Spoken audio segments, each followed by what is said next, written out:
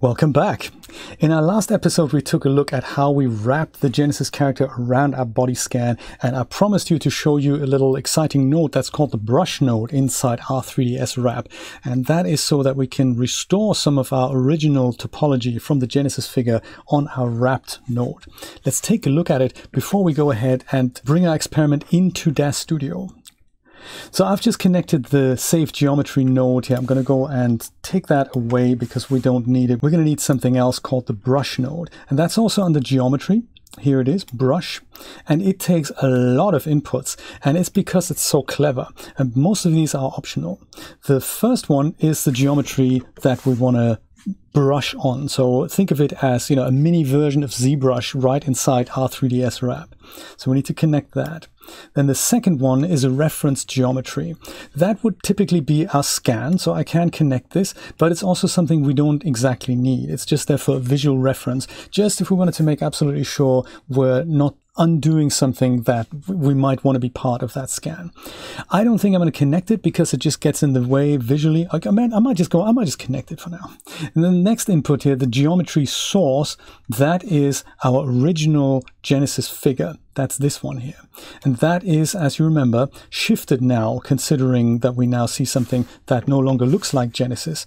It is still human, but it's no longer the exact A pose, and it's very closely resembles our 3D scan. So with that in place and with the brush node selected, I can go back to the visual editor and I can see my brush options here. And these are very cool. So one thing that I said I'm going to fix are the fingernails. So let me go and zoom in on that. And you can see this little purple outline here now, and that is the original 3D scan. So we can see that our wrapped version deviates from that a little bit because it has less resolution. But more importantly, you can see that some of these fingers aren't exactly straight. I mean, the scan didn't have these ridges here, and this is kind of what the visual representation of the scan wants to tell us. These are the visual differences. And in order to restore those or to smooth them out, I have several options here on the left-hand side. So first of all, I'm going to use my square bracket keys to make my brush a little bit smaller. It's just like in Photoshop, square brackets to make it bigger or smaller. There's also a little legend here at the bottom left of the screen. Those are the shortcuts that you can use. The first brush here is the Relax brush.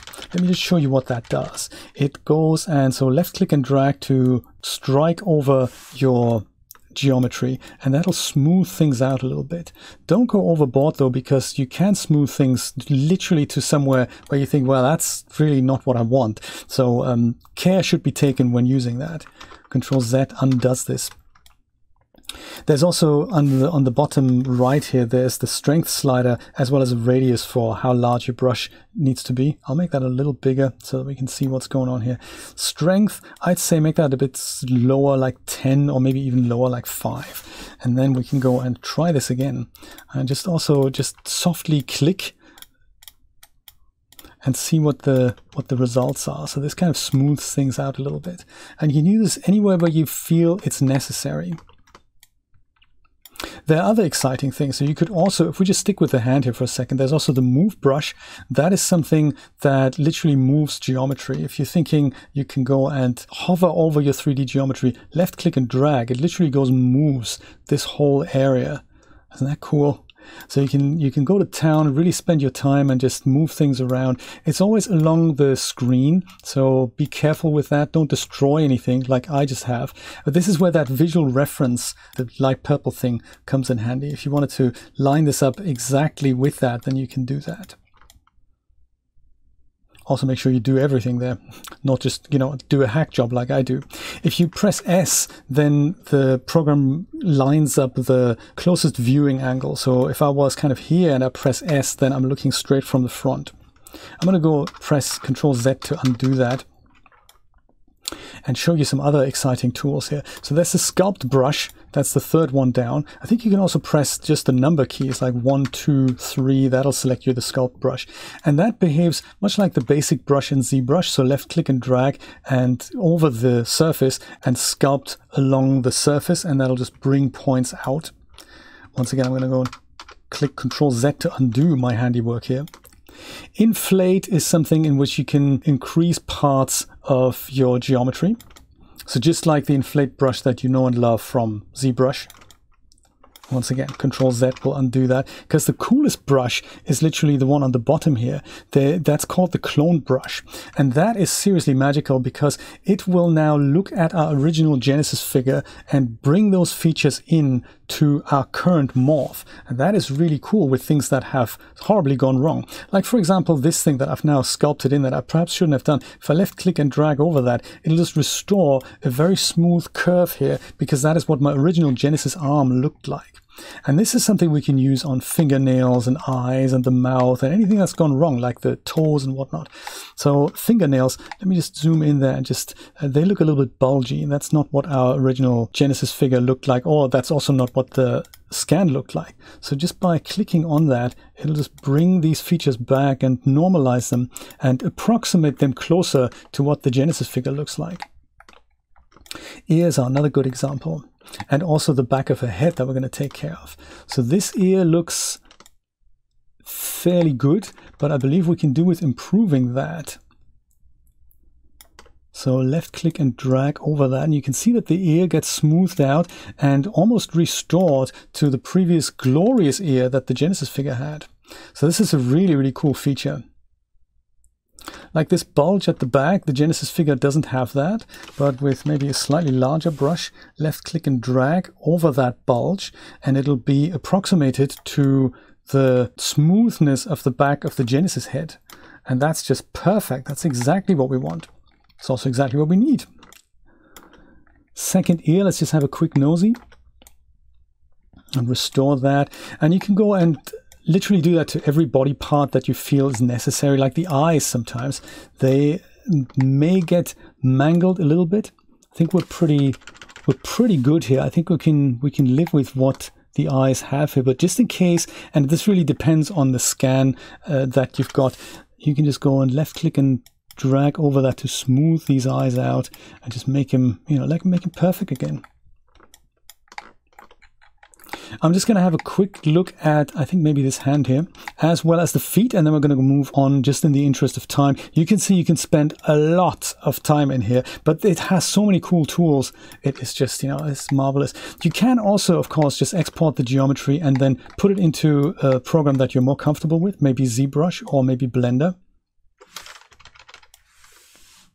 And then let me just go and restore that toe to its former glory.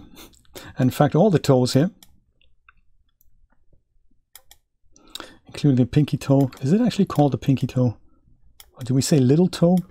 I don't even know. Do we have names for these guys?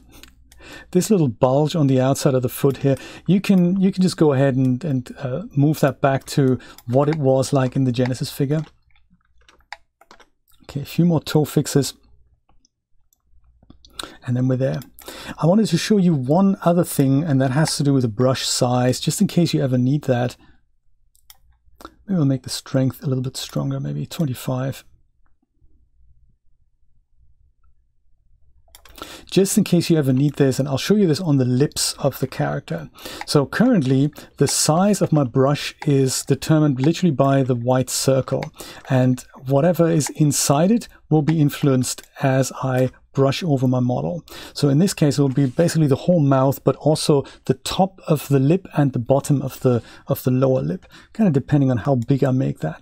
If I didn't want to do that, and I'll just show you this on the lips. If I go and left click and drag on the lips now, you can see that both lips kind of get restored, and you might not want that. You might want to just work on the lower lip or just work on the upper lip. If I go and Control Z that, I can change the distance of the actual the visual circle to this here, the geodesic distance, and that will now mean that my brush only looks at the surface that extends from here. So if I do this, you notice that only the lower lip is affected, and if I click on the upper lip, then only the upper lip is affected without it affecting the lower lip.